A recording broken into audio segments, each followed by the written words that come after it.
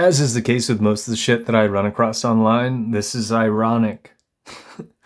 These kids don't have the first clue what's going on, what reflects reality, and what they're shopping around is promoting the garbage that is getting in our way and fucking everything up. So this is the last slide in here. This is what I saw initially. And usually I'll pop in and look at things from They Live. As it reads, conspiracy theory is a term used by the mainstream media to hide information which they don't want you to know about. It's not to the point. It's an assumption for the most part. And there is information available to the public sphere if these kids pulled their heads out of their ass. Conspiracy theory. Warren Commission JFK. Just curious if it would bring it up. Originally, conspiracy theorist or conspiracy theory was dressed up as something, a defamation campaign, to discredit anybody who spoke out against the quote-unquote official findings related to JFK being shot in the head. It's also very telling that an inside job was conducted, an act of greater magic, where there was a blood sacrifice, and the very people pulling our strings wanted to make sure, they wanted to nip it in the bud, as it were, to punctuate it if anybody spoke out, so that they were dressed up as fucking crazy. And people are still repeating this jargon instead of thinking for themselves. That's why it's important to dance back and figure out where it came from in the first place, instead of leaving superficial fucking garbage online like this. Teach the fucking kids the superficial shit at least. I'm talking about my version of superficial shit. Things that have roots and reflect the branches, things that relate to reality and would teach you something worth knowing so that you understand where it came from and how it's being used to manipulate you and I. Instead of leaving some bullshit like this online that means nothing, goes nowhere, and is fuck all. It's a waste of time and energy. Look at how many people have clicked the heart sigil. I bet you no one has called bullshit in here because people don't challenge themselves, which means they aren't capable of challenging others. They can't challenge their peers. You know, the John Q. public. Out of the gates, you see two fucking Muppets using our master's emojis, which are social engineering stickers, in place to do away with abstract thought. That's why there's a bar of them at the bottom. I didn't know it would do that if I ran my finger over it, because I don't use this stupid fucking shit. These things were written into the algorithm to subjugate us. In other words, to rewire your brain so that you do not think for yourself. You lose the ability over time to articulate your thoughts and emotions. Down the line, it will be harder and harder for the masses to convey complex thoughts and emotions, which means you and I will be surrounded by simple people by definition.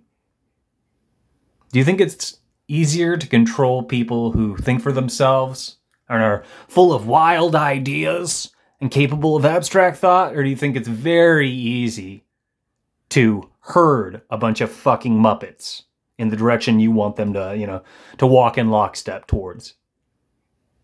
What say you? This is just a fucking joke. Look, true, very succinct and accurate. Love this. Yup, so true. Fun fact, CIA created the term conspiracy theory. Ah. But they didn't dish up any details. It's pretty fucking vague. And it makes me wonder, does this kid know what I just rattled off?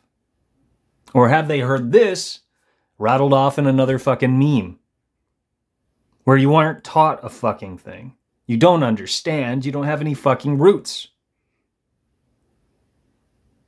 And then you just repeat the same fucking copy of a copy of a copy of a copy. And it means fucking nothing. It means fucking nothing. What I rattled off in here today is superficial to me, and you can look it up. And you can prove what I said holds water and reflects reality. You can verify it. Now, based on what this kid said here, maybe you could rattle that off in a superficial Google search and it will actually show you something, maybe. Google is a tool of propaganda. We are using the DARPA internet, and it's becoming more and more overtly fascist. Everything we do online. This is an age-old agenda. This is where the internet was always going, and most people haven't figured that out because they have no fucking foresight, which is why we've all supported this bullshit and paved the way for what's taking place today. I'm talking about polarizing positive vibes only, shadow banning, cancel culture. I'm talking about fucking censorship. People don't have eyes to see. That's also why people are praising this shit. I mean, there are no fucking facts in these fucking memes. But this kid said facts. You probably get the point. People are fucking stupid, and they're fucking us up. Oh look, so the earth is flat. And then there's 2 social engineering stickers. The flat earth and the globe theory are both outlines spoon-fed to the masses by our masters. If people use the brain between their ears, they would know this, they would understand this. Now, in the event that you're functionally fucking retarded, and I realize most people are proud of that these days because it's been normalized as well. We live in a disharmonious system. Our guts have been fucked up, which means a lot of people are very, very fucking slow. It's affecting their brain. You know, as above, so below. As within, so without. It factors into how you and I function. So they can't connect the dots anyhow, which means they can't fucking research. They can't sort anything out. So most people buy into one of the 2 polarizing outlines. Flat Earth is a globe theory. Flat Earth came first, then the globe theory, then the fucking flat Earth again, because that's how our masters work.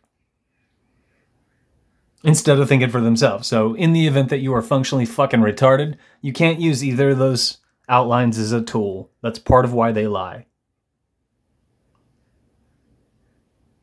They're useless. They're fucking useless. And this is what most people believe in.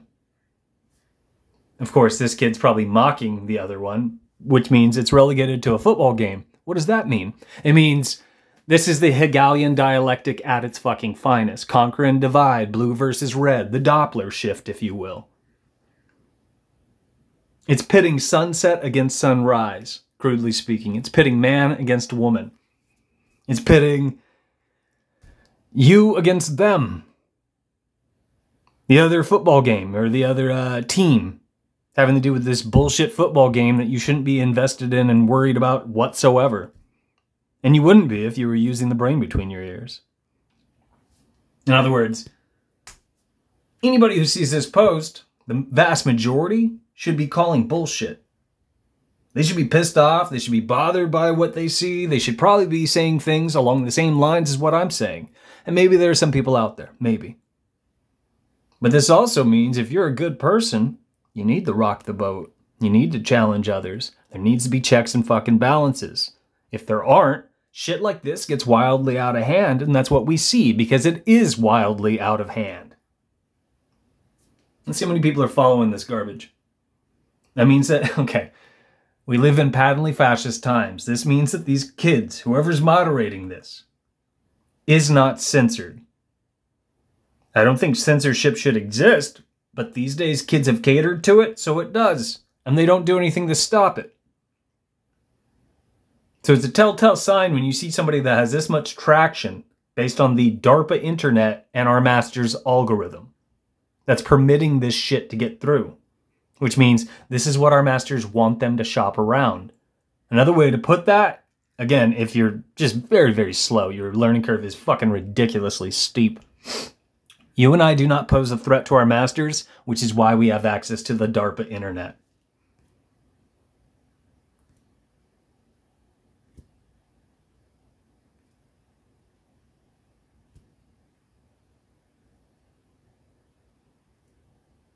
Just thought I'd breeze through here. See if anybody leaps out. Just curious. I see Dolores Cannon, that's old school controlled opposition. I saw some celebrity puppets. Terrence McKenna is controlled opposition. Alex Jones is controlled opposition.